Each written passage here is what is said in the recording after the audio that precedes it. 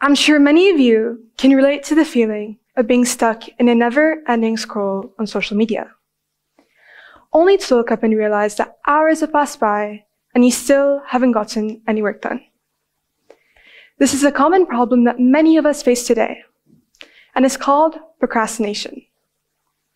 But what if I told you that this procrastination isn't just a bad habit, but rather a direct result of our constant reliance on social media and other digital distractions?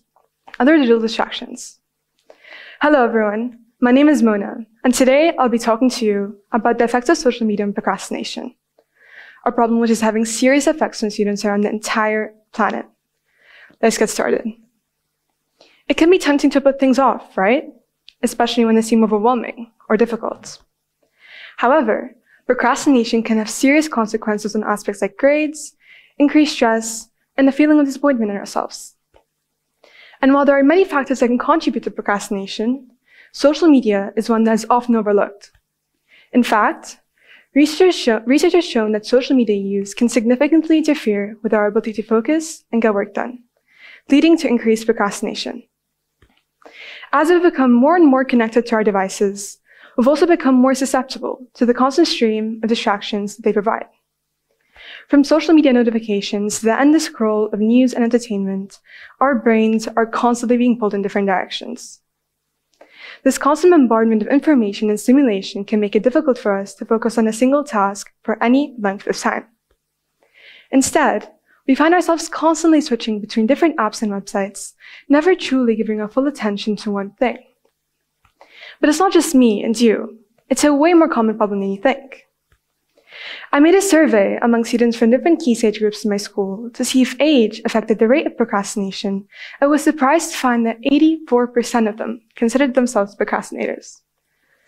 This made me realize that procrastination is a pervasive issue that affects all of us, regardless of our age or academic level.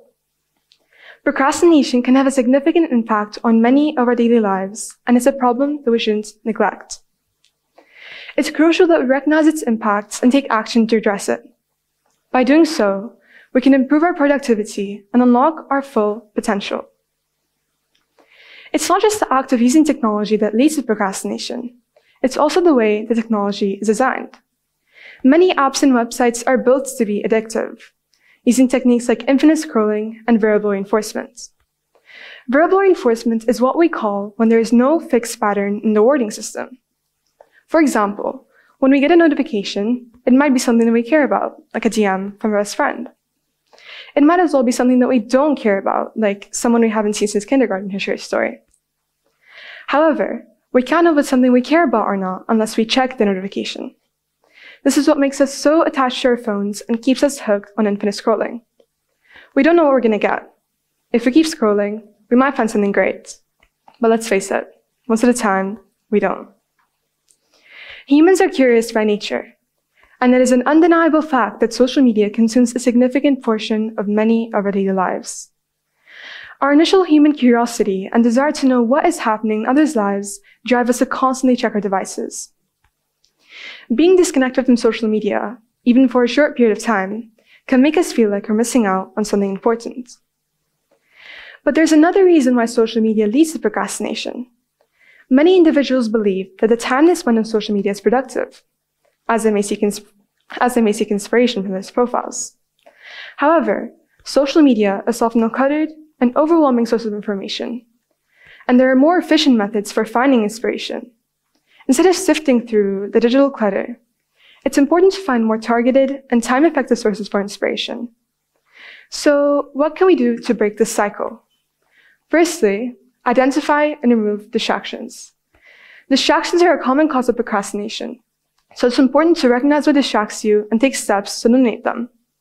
This could be as simple as turning off your phone or closing unnecessary tabs on your computer.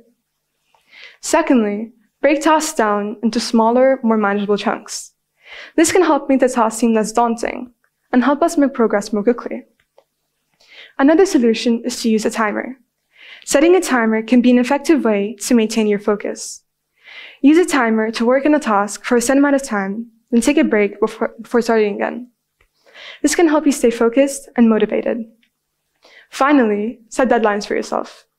When we have a deadline to meet, we're more likely to take action, create deadlines for yourself, and stick to them. By using these strategies, we can overcome procrastination and become more productive and successful in both our personal and academic lives. Ultimately, it's important to remember that technology is a tool, and it's up to us to use it in a way that serves us, rather than the other way around.